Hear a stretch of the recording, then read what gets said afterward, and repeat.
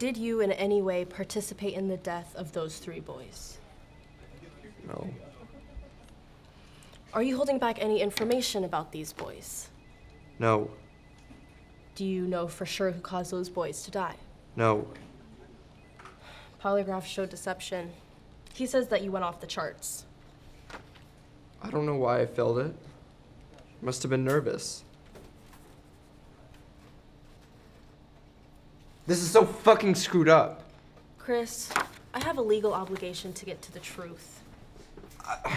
I'm telling you the truth. I've been telling you the truth. Or to exonerate you if you were involved, but based on the polygraph results, I don't feel like you're being completely honest. What do you want me to do?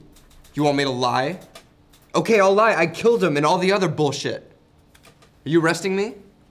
No, I'm not.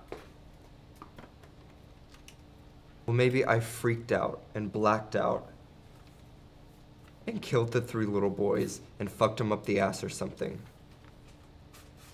So it's possible that you could have done it. No. I've never hurt anyone intentionally. Maybe there's 2 sides to you. Maybe I'm Chris and Hyde.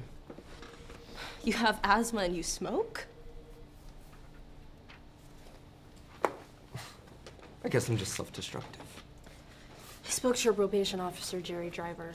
He had a lot to say about you. I bet. He found a lot of stuff in your room. Evidence to your interest in the occult.